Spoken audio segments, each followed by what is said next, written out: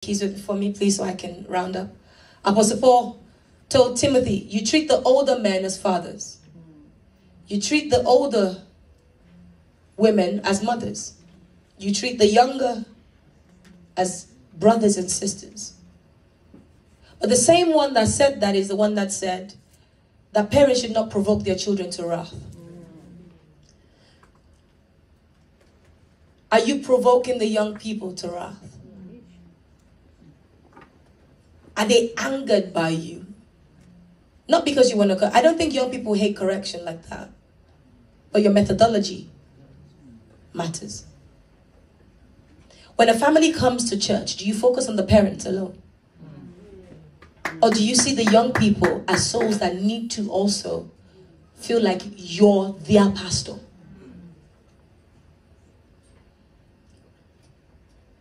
And we didn't even touch how we treat one another. Because we don't just lead by what we do to one another directly, but also how we operate amongst ourselves. Is love the culture? Do they hear you backbite about others? Do you celebrate things in the kingdom? Or do you wrongfully talk about other people? Our young people are not moved by just what you say, but your life is a message. Your life is a message. Relevance is important, but not how the world will say relevance. Relevance is not about compromise. Relevance is about embodying the message and living it out, so that when they see you, they can see an example of a believer in word, in conduct, in purity, in faith, and in love. Would you pray for yourself? If you're here, you know,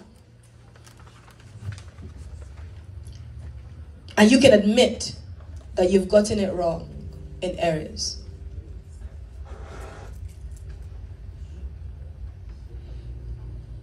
As I was speaking, I know God was speaking to some of you.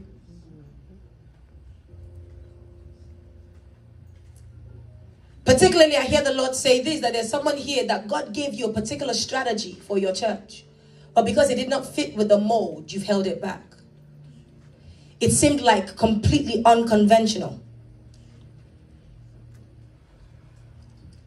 Maybe you were afraid that it wouldn't work.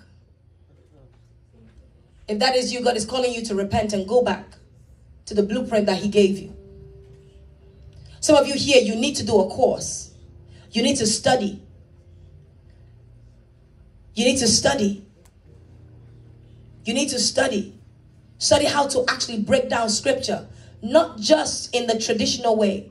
You know, one thing I love about Reverend Celia, she can talk about government and she will bring it to scripture.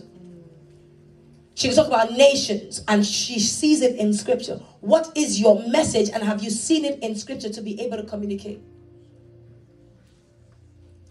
One of the things I'm saying to you is this. After all is said and done, you need to ask God for favor.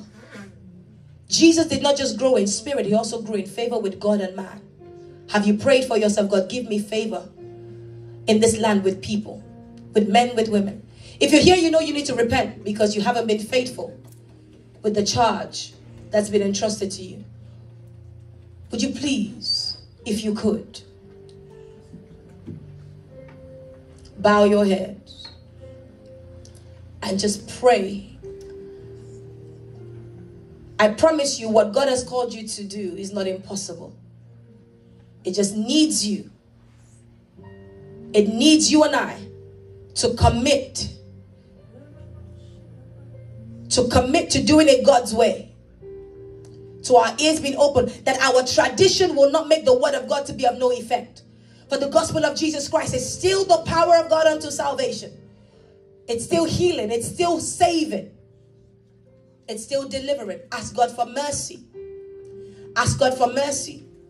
Where you've had an ownership mentality of God's people and not a stewardship mentality, ask God for mercy. Ask God for mercy. Where you've thrown away your workforce because you misunderstood their zeal, ask God for mercy. Father, As you have given me word to speak, Lord Jesus, I ask that you help us. Father, we repent. Where the younger generation have acted out of pride, I repent on their behalf. Where the older generation have acted out of pride, I repent, my God. Lord Jesus, I ask that you bring healing to your body. Bring sanctity to the body again. Let brotherly love continue. Lord Jesus, I ask, my God, that you refresh us again. My God, Caleb said, as I was at 40, so I am at 80. Will you renew the strength of your daughters and revive them, that they can say to, give me the mountain, for I will take it. Father, give these ones the mountain again. Father, Lord Jesus, I ask that you restore grace upon grace upon grace. Give them wisdom, give them insight, give them favor. Give them favor in this land with their sons, with the daughters, with the fathers, with the mothers. Give them favor and help them know how to use favor for your glory. In Jesus' name, amen. God bless.